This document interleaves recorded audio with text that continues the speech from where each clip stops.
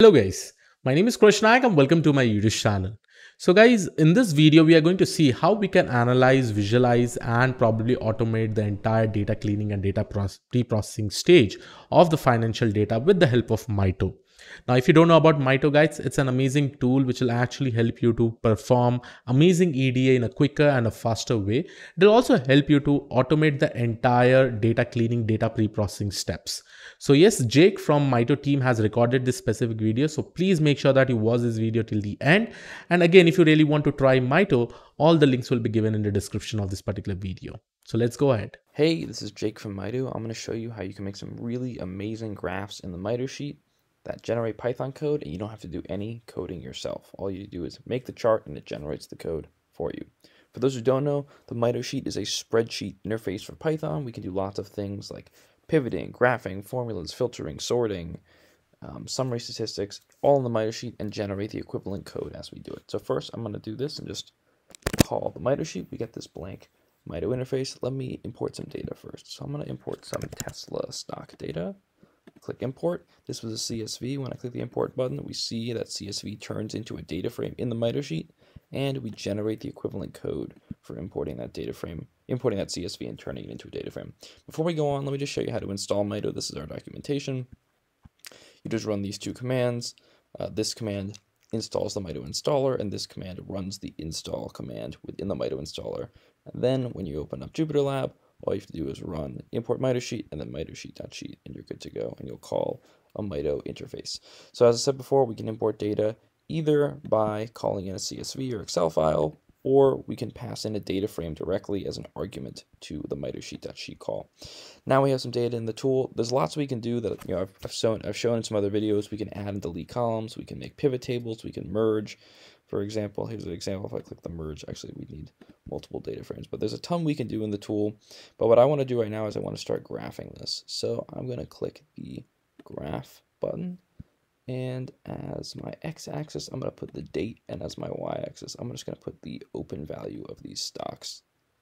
So we see here we get a nice chart, and already what I can do is I could copy this graph code. Let me just run this here. I could paste it here, and we would get the equivalent chart right here. So again, everything we do in the graph here is going to generate the equivalent Python that we can use farther down in the notebook. Other things we can have in the graph, so we have this chart type of bar chart. We could also change this to a line chart if we wanted. We would see that. We could make a histogram, a density heat map, a box plot, violin strip, or ECDF chart.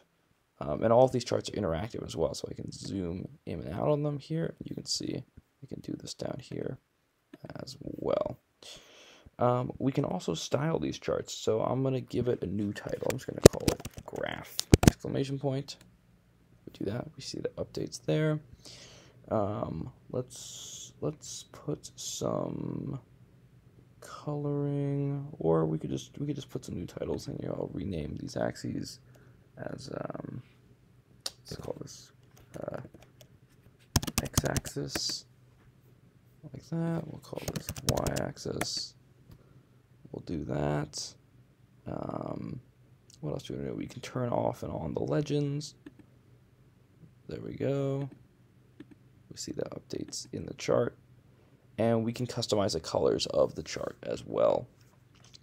And now what I can do with this new graph that I've made the edits is copy this code again. And we see this code here made a bar chart, but if I run this here, we'll get that line chart there. So these charts that we make inside the tool can be used outside the tool as well. Beyond graphing, we can also download these as PNGs if you want to use these graphs in presentation or whatever it is. But again, lots of different graph types we can do here. As I said before, line charts, bar charts, scatter plots. We can make density heat maps, all these different kinds of things. We get some really nice colors going in the charts as well. And again, all of these charts that we make, we can generate the code for them by clicking the copy graph code. Now, other features in the tool, such as a pivot table, for example. So let me just add a column here, and I want to pull out the month using the month function here for these data sets. We'll do that. Now we've pulled out the month. Let's say we want to make a pivot table of the average open price for each month. So I'm going to create pivot table here. we will do that new column, which was the month, and then we're going to do the open price, and I'm going to make this the average. So we have that. I'm going to change this float. So if I click on this column menu here, I can add filters to the columns. I can see the unique values in the columns. I can get some summary stats for the column as well. But the first thing I'm going to do is just want to change this float to an integer. There we go. And let's use our formatting here to make this 2 decimal places. There we go.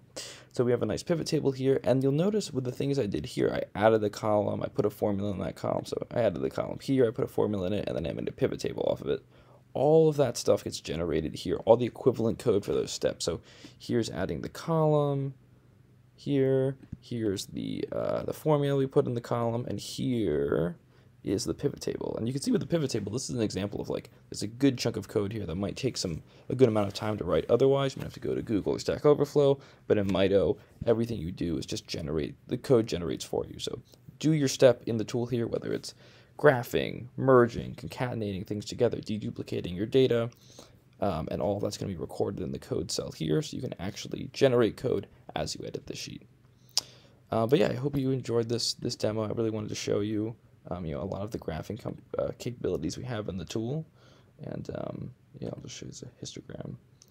And yeah, I hope you check out Mito, and again, here are the install commands. Check it out in our documentation, which we'll link below. Thanks so much.